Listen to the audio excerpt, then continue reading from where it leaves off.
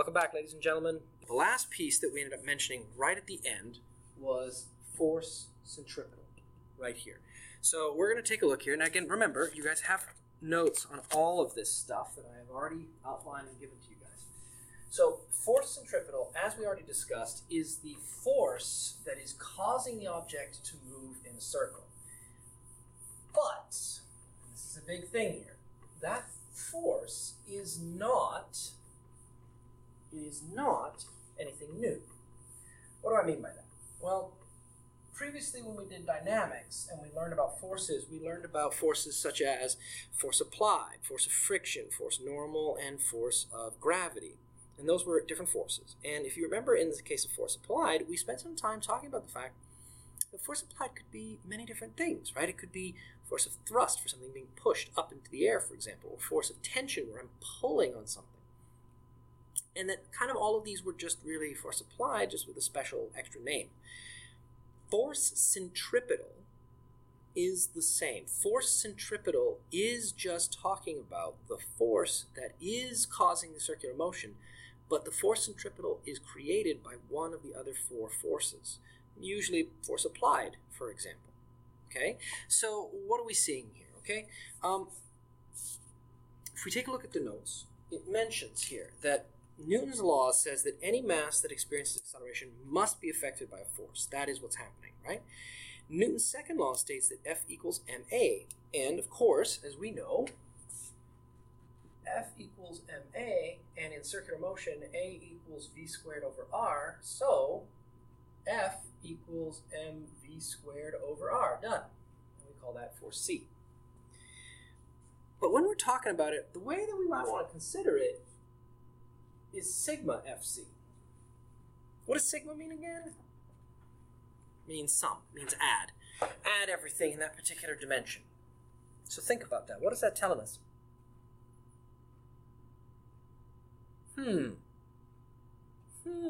I say. FC is adding all the forces that are involved in the circle. The notes further say, let's expand on this. This force is not new, it's just a special name we give to the sum of forces that cause the circle. Like how tension and thrust are basically force applied, right? As I just said. So let's do some examples here, okay? So we're going to have, here we go, top-down view. Here we go, we got our circle. And in our top-down view, we're going to talk about, let's say, a model airplane. So a model airplane on a string, and it's going in a circle just like this.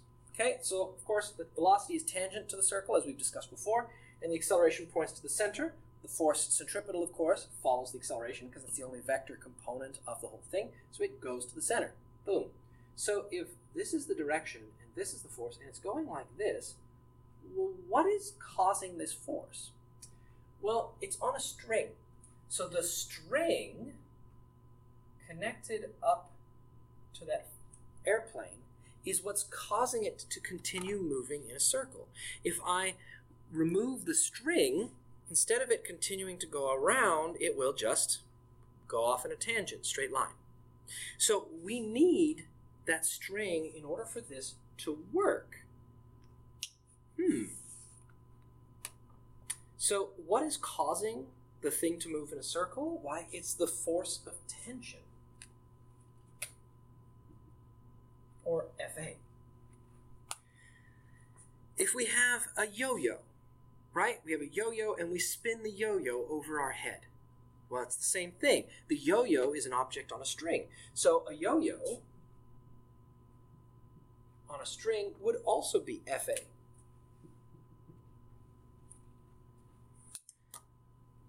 What about, this is always a strange one, what about a car going around a curve, right? A curve in the road.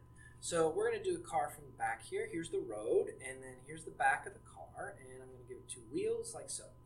So the road, of course, is curving kind of like this, right? We're looking at it from behind, but the road is sort of curving like this. And even though the curve of the road is not a full circle, it's part of a circle. And so let's think it through, right? We've got 4 forces. FA, where's FA? Okay, well, hopefully you know that in the case of a car, the car engine makes the car go forward. That's its whole purpose. So the car is going to continue to go sort of around the curve here. Now, in order to draw an arrow going into the board like that, the way physicists do it is they put an X. That's supposed to represent the arrow moving away from you, like the arrow from a bow and arrow kind of thing. So we could say that the force applied is making the car go around the curve. It's going that way around the road. So FA is not what's causing us to go in a circle, because where is the center of the circle in this context, right? The center of the circle is where the force centripetal has to point. Well, the center of the circle is going to be over here somewhere. Okay, so we've got that one. Force of gravity, this one's easy. Which way does gravity point? Points down, always points down. So there we go, FG. What about Fn? What's Fn going to do? Well, Fn is force perpendicular to the surface. The surface is flat ground, so the force perpendicular will be pointing up. So there we go. Now we'll put our Fn up through the words of that entire question. Well, look at this. We've run out of forces. There's literally only one force left. So guess which force is causing this object to go in a circle? Yeah, it's going to be the force of friction. Now, to be fair, force of friction is going to be behaving in 2 different ways here, right? One, it's going to be opposing the force applied, right? Because the car's trying to go forward and friction is going to try to stop it.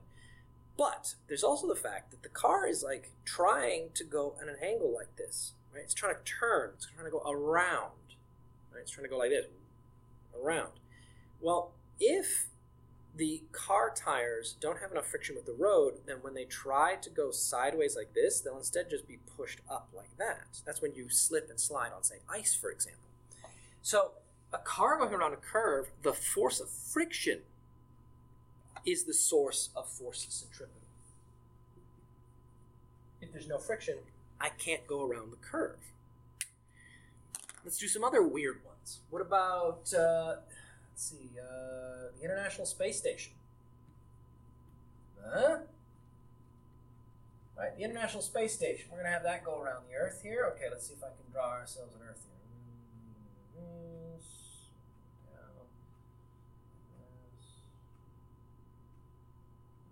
Maritimes, Bay of James Bay, Hudson Bay. It's going to go up like that. There we go. Canada's apparently going off into the thing. So there we go. We got the Earth. And then we're going to have a satellite, International Space Station. So we'll put it right here. Give it some wings for solar panels. Okay. Now, the International Space Station doesn't just sit there, right? It orbits the Earth. It has to, because that's how orbital mechanics work. Now, don't worry, we're not going to deal with those. Those are grade 12. But if it's going around the Earth, well, what's keeping it in that orbit? Something has to be pulling it. Well, it's not force normal. There's no surface. There's no friction because there's nothing in space. Force applied, I guess, but if that was the case, then that means that the International Space Station would constantly have to have a rocket booster pushing it all the time. And that's not going to work, so we're down to one option. Force of gravity. The force of gravity pulls things to the center of the Earth, so the International Space Station, you'll notice that pointing to the center of the Earth, well, that's the center of the circle. So the International Space Station gets its force from the force of gravity. So what we're seeing here is that in different times and in different ways and in different places, different forces will cause this thing to move in a circle. And the reason why we can sort of consider force centripetal to be kind of like sigma, right, like sigma Fc, is for the same reason that we've used sigma in the past, right? Sigma Fx, sigma Fy were sums of forces. They were us taking all the forces and adding them together. Sigma Fc is just us saying we're going to add together all the forces that are involved in the circle direction. So, okay, hopefully this is making some sense. Let's do some examples, okay? I've got a couple examples in the notes here. We're going to do both of them right away. Usually in class I would do one and the other, but we're going to throw them both together here just because. All right, so it says here, what is the speed that a car can safely navigate a 50-meter curve in icy winter if the coefficient of friction is 0.1? 0.1 for the coefficient of friction is not very high, but that makes sense because, again, winter. So we're going to have a situation where we have a car, and the car is sitting on the road, just like we did here. And we've said that the coefficient of friction is 0.1, okay? What else did it say? 50-meter curve, okay, so the radius is 50. And that's it. It doesn't tell us anything else. Interesting, right?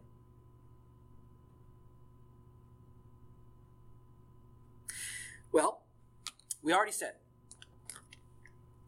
the force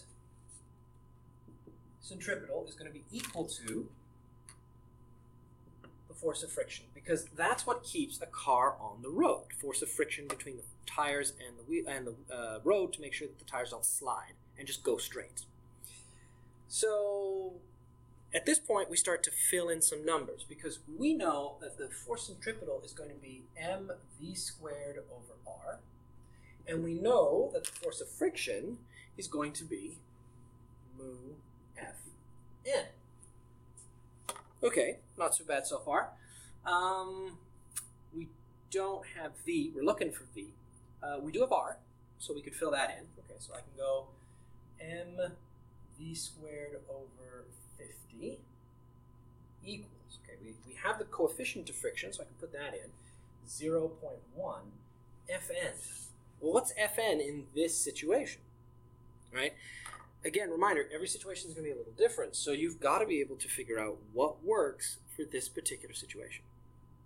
And what we see here is that Fn is going to equal Fg, because this is just a flat object sitting on a totally normal surface, and there's no forces working on angles. So Fn is going to equal good old Fg. So if I put Fg here, I could put Fg by itself, but I can also just put it as m times g. We know what g is. G's easy. That's 9.8. It's always 9.8 on Earth. I'm assuming this car isn't on Mars. We don't have m. Yeah, we've seen this problem before. You don't have m? What's the big deal? You don't need m. What do? You just cancel m because it's on both sides in a multiplication kind of question, right? It doesn't matter what this number is. It's 10, or I'm multiplying both sides by 10, so it doesn't matter. So these, boom, go away. So what that actually kind of means is really weird. It means it doesn't actually matter how heavy the car is. Super light car, super heavy car, same effect. Now, of course, the reason for that is because it's assuming that a light and heavy car have the same coefficient of friction. Generally what happens is that a lighter car will have a slightly lower coefficient of friction because it'll have less contact between the two surfaces. But, we're keeping it simple here. Well, as simple as we can get it. So, here we go. We're going to do a little bit of algebra. We're going to get V is equal to the square root of 0.1, 9.8, and 50. So, V is equal to... Get out our trusty calculator. 9.8 times 50 times 0.1 equals square root. We get 7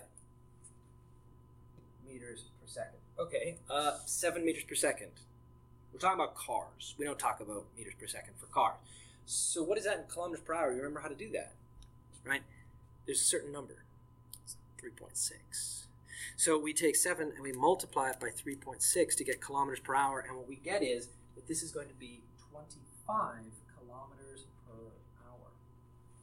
Now, for all of you who are driving, think about it. How many of those,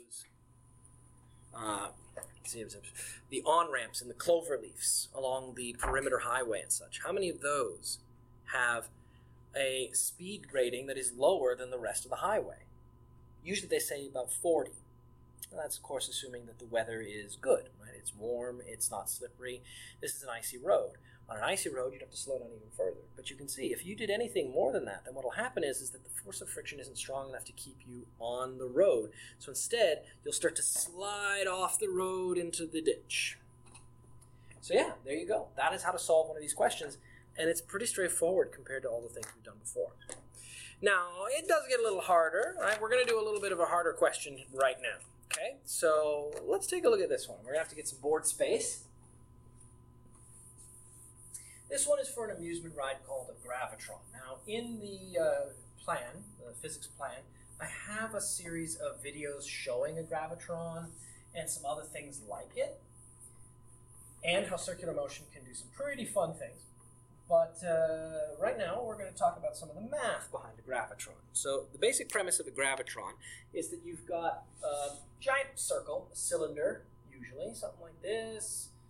And what happens is that you sort of come in and you go and you stand next to the wall. Then they take the gravitron and they start to spin it. And they spin it really, really fast. And as they spin it, right, you're sitting here, and as they're spinning it, boo, boo, boo, boo, you get stuck to the wall. And then the floor drops away. And you just sit there. You sit on the wall, even though there's nothing supporting you, and you stay there. And it's always like, how does that happen? What's going on? So if you've never been to a gravitron, I recommend it. They're pretty fun. But now you can also do math while you're in one. Yay! So, for this particular ride here, we're going to say that it's going to spin at 30 RPMs. And in the notes it says that it's got a radius of 1.9. And we've got to understand what's going on in this situation. Once again, let's get out our trusty colors and see if we can map out everything. Green, gravity. Which way is gravity? Gravity's easy. Gravity points down because we're on Earth. Boom. Now, normally, to oppose gravity, we would say force normal. But force normal is force perpendicular to a surface. Well, I can't put that up because there's no surface under my feet. The floor isn't pushing up on me. Where is a surface? It's here. And then the force normal, force perpendicular to the surface, is going to be this way? Well, that's weird. Why is the force normal pushing to the center of the circle? Oh, wait, there's our force centripetal. But why? Well, because it's perpendicular to the surface.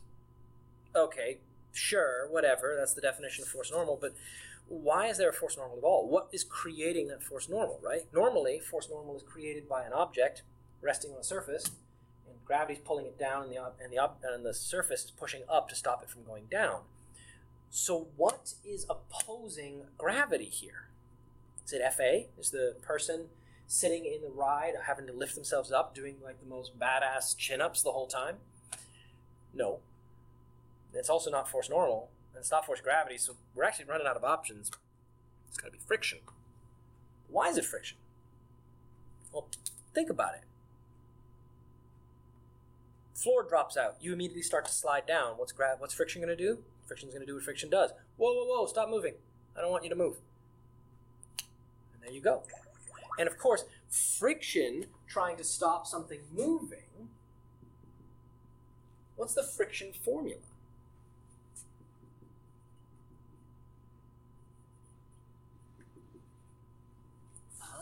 There's force normal coming out of it. So because there's friction, it causes a force normal between the various surfaces. Ta-da! Realistically, solving this question isn't actually very difficult. The hard part is being able to put the whole problem together properly, because it changes everything on its head. Instead of being force normal up, it's force normal, well, in this case, left.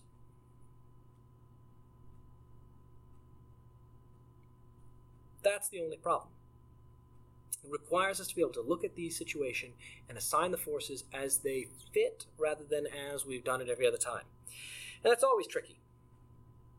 So now if we try to solve for a particular problem here, what we can do is we can say, okay, in order for this to work, what is the coefficient of friction? Well, we set it up. The sum of forces that are causing this thing to move in a circle is going to be equal to, in this case, Fn.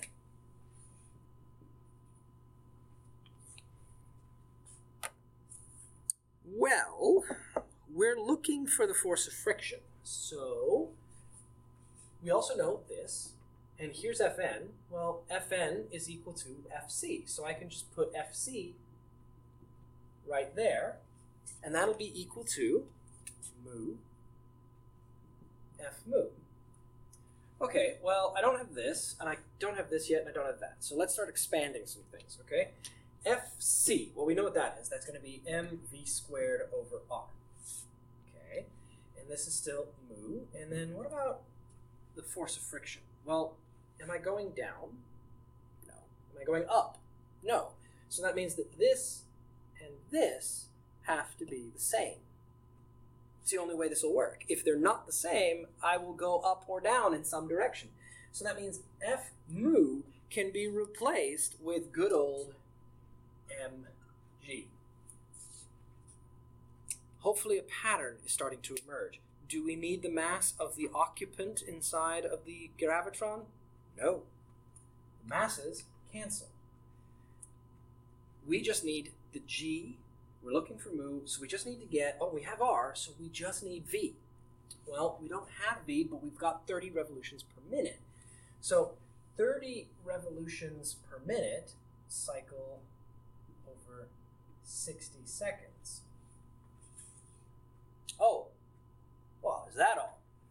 So I just simply take out my trusty calculator in case someone has forgotten how to do math. I know it's been a while. 30 divided by 60, well, that's just a 0.5 hertz. That's frequency. We know how to solve for velocity, I hope.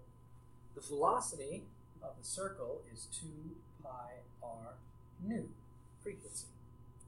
So I go 2 pi times 1.9 times 0.5. Okay? 9 times 0.5 times pi times 2 equals, we're going to get just shy of 6. Then we're going to plug all of that in over here, and that should do it. So we're going to get, m's cancel, we're going to have 9.8. Going to move the r over 1.9. Divide all of that by 6 squared, and we're going to get 9.8 times 1.9 divided by, we're going to get a coefficient of friction of 0.5. So provided you've got at least a 0.5, you will stick to the walls of the gravitron. If you happen to be, I don't know, particularly sweaty, maybe you'd slide too much. I don't know. That's not actually true. Sweat tends to be a little bit more of a sticking result. But there you go. So that is a gravitron kind of situation. That is how those sort of questions work. And now you guys see how to solve them. At this point, we're done with horizontal circles. The only thing left in this unit is vertical circles. So you guys should have your test by the end of the week. I will be leaving that up soon enough. And actually, I'm just going to make the vertical circle video right away. So I will see you guys next time.